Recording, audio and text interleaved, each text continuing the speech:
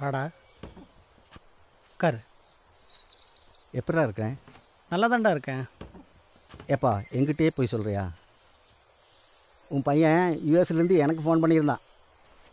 ஒன்றும் இல்லைடா, 2 நாளாக லேசாக தலை சுத்தல், அவ்வளோதான். என்ன சொன்னான் அவன்? மாமா எனக்கு ரொம்ப பயமாக இருக்குது, அப்பாவை அங்கே தனியாக விட்டுட்டு என்னால் இங்கே தூங்கக்கூட முடியறது இல்லைன்னா. மண்டே அன்னைக்கு ஜிகேஎன்எம் ஹாஸ்பிட்டலில் உனக்கு ஒரு ஹெல்த் செக்கப் புக் பண்ணியிருக்கானா, நீங்களும் கொஞ்சம் கூட போயிட்டு வாங்கண்ணா. நான் அவங்ககிட்ட எதையும் சொல்ல வேண்டாம் தாண்டா பார்க்குறேன். ஆனால் வாய்ஸில் ஒரு சின்ன சேஞ்ச் வந்தால் கூட கண்டுபிடிச்சாரண்டா. பதறி போயிடலாம், என்ன பண்ணுறது? அதான்டா, உன் பொண்டாட்டி உனக்கு துரோகம் பண்ணிவிட்டு உன்னையும் உன் பையனையும் அனாதையை விட்டுப்பட்டு போனா இல்லை அன்னைக்கே நான் சொன்னேன் இல்லை இன்னொரு கல்யாணம் பண்ணிக்கேன்னு. நீ தான் பிடிவாதமாக முடியவே முடியாதுன்னு சொல்லிட்ட.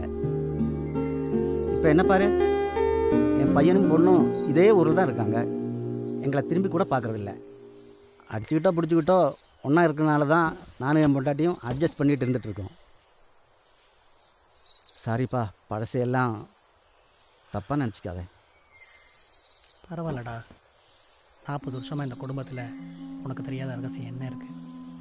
நான் என் பொண்டாட்டி மேலே உசுரையே வச்சுருந்தேன், அவள் அதை புரிஞ்சுக்காமல் என்னை விட்டுட்டு ஓடி போயிட்டான். என்ன பண்ணுறது? அன்னைக்கு இருந்த மன நிலைமையில் என்னால் ஒரு பெரிய ரிஸ்க் எடுக்கிறதுக்கு எனக்கு தைரியம் வரல. விடு, அதை பேசி என்ன பண்ண? டீ போடுறேன் இரு.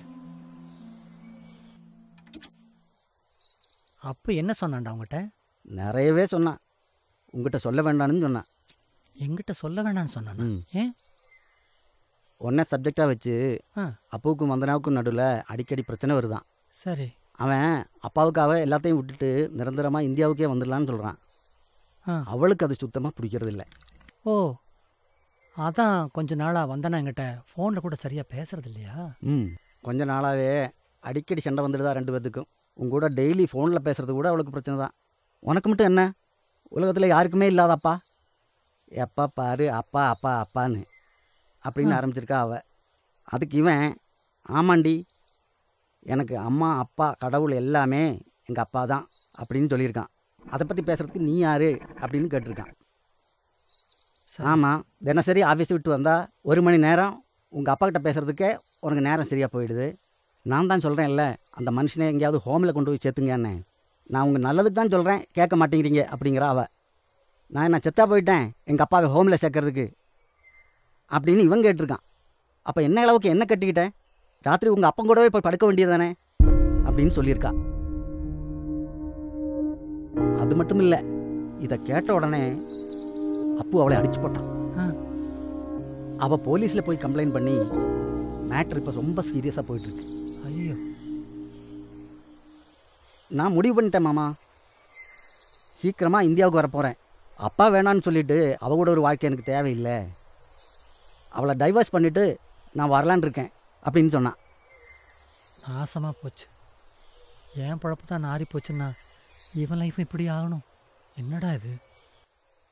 நானும் எவ்வளவோ சொல்லி பார்த்தேன்ப்பா, நீ நினைக்கிற மாதிரி டைவர்ஸ் அவ்வளோ ஈஸியான விஷயம் இல்லைப்பா. நீ டைவர்ஸ் வாங்கினா கூட அந்த குழந்தைக்கு 5 வயசு ஆகிற வரைக்கும் அம்மா கூட தான் இருக்கணும்பாங்க. உயிரே போனாலும் உங்கள் அப்பா இதுக்கெல்லாம் சம்மதிக்க மாட்டார் அப்படின்லாம் சொன்னேன் நான். ஐயோ, என்னடா இது? இது எதுவுமே எனக்கு தெரியாதுடா. அவங்க 3 பேரும் அங்கே சந்தோஷமாக இருக்காங்கல்லாம் நினச்சிட்டு இருக்கேன் நான். அப்போ நான் தான் பிரச்சனையா? இதெல்லாம் உங்ககிட்ட சொல்லக்கூடாதுன்னு எங்கிட்ட ப்ராமிஸ் வாங்கிட்டு தான் இதெல்லாம் சொன்னான். ஆனால் எனக்கு தான் மனசு கேட்கலப்பா. இல்லைடா, நீ சொன்னதான் கரெக்ட், அதான் சரி. சரி, நீ ரொம்ப அப்செட் ஆகாத, எல்லாம் சரியாகிடும். நான் கிளம்புறேன், அப்புறமா ஃபோன் பண்ணுறேன். டேய், வரேன்.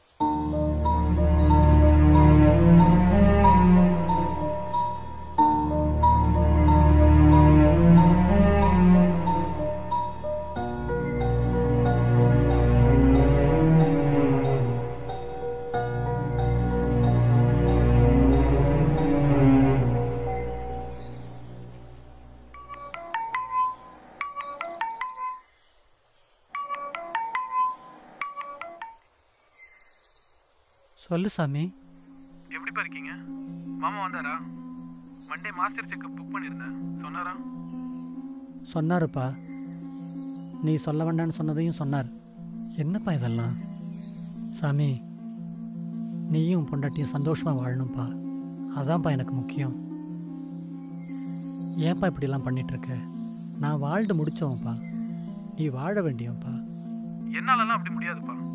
இப்போதான் உங்க கூட ஃபோனில் பேசக்கூடிய உனக்கு எரிச்சல் வருது. ரொம்ப கேவலமாக பேசுகிறப்பா. அதான் கோவம் வந்துச்சு, அடிச்சிட்டேன். கம்ப்ளைண்ட், என்கொயரின்னு பிரச்சனை ரொம்ப பெருசாக போயிட்டுருக்குப்பா. நான் டைவர்ஸ் பண்ணலான்ட்டு இருக்கப்பா. அப்போ உனக்கு பொண்டாட்டி வேண்டான்னு சொல்ல உரிமை இருக்குப்பா. ஆனால் உன் பிள்ளைக்கு அம்மா வேண்டான்னு சொல்கிற உரிமை உனக்கு இல்லை. தயவு செஞ்சு நான் சொல்கிறத கேளு. நீங்கள் எல்லோரும் சந்தோஷமாக இருக்கணும்ப்பா. அதான்ப்பா எனக்கு முக்கியம். சொல்கிறத கேளு சாமி. அப்பா, இது வரைக்கும் நீங்கள் சொன்ன எந்த விஷயத்தையும் நான் மீறதில்லை. ஆனால் இந்த ஒரு விஷயத்தில் மட்டும் தயவு செஞ்சு தலையிடாதீங்க. சரிப்பா, நான் லாயரை பார்க்க போகணும். நீங்கள் சாப்பிட்டு தூங்கி ரெஸ்ட் எடுங்க. நான் அப்புறம் கூப்பிட்றேன். அப்போ நான் தான் அப்பு அப்பு அப்பு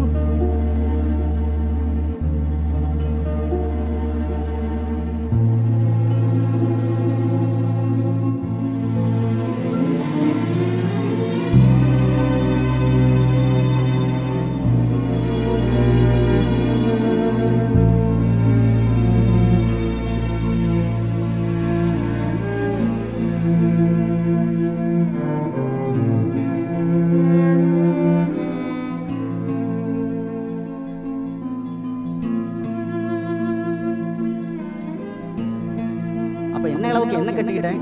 ராத்திரி வந்து அப்பா கூடவே போய் படுக்க வேண்டியதானே? ஒன்றை சப்ஜெக்டாக வச்சு அப்புவுக்கும் வந்தனாவுக்கும் நடுவில் அடிக்கடி பிரச்சனை வருமா?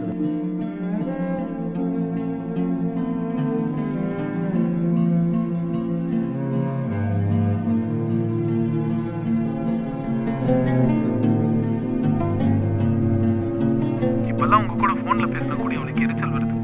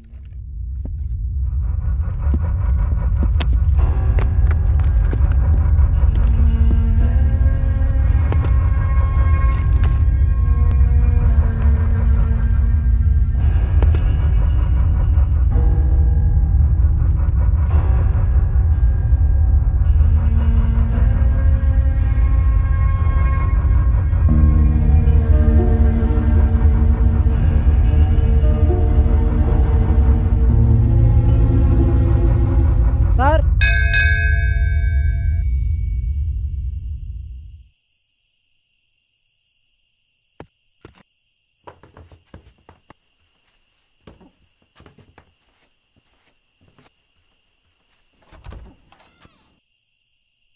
யாருப்பா?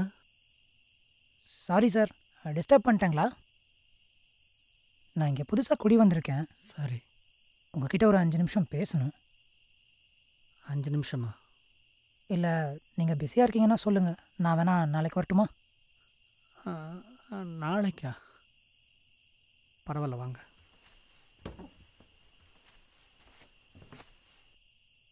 சொல்லுப்பா, என்ன விஷயம்?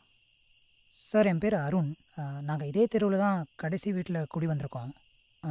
பொன்னம்மா பாட்டி தான் எங்களுக்கு சமைச்சு போட்டுட்ருக்காங்க. அவங்க தான் உங்களை வந்து பார்க்கணுன்னு சொன்னாங்க.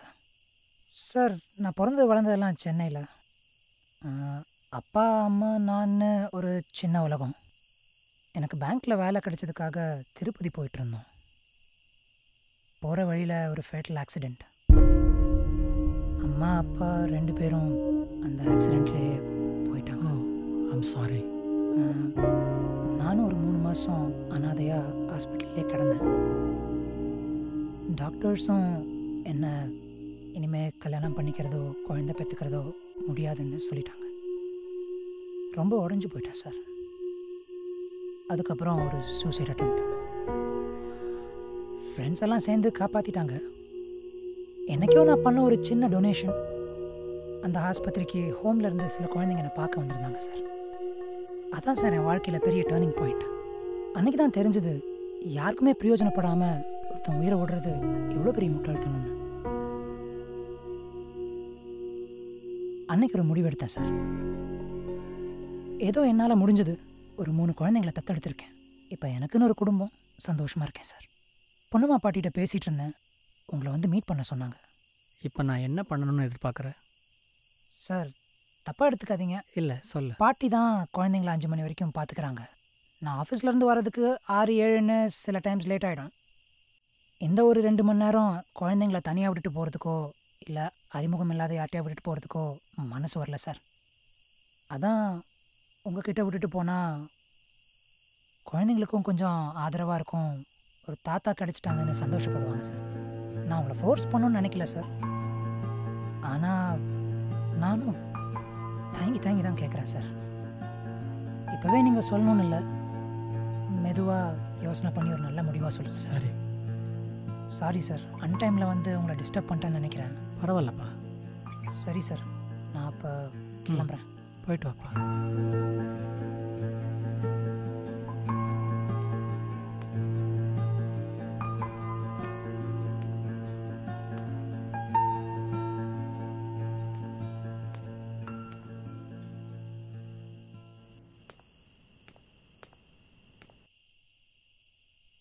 வரேன்.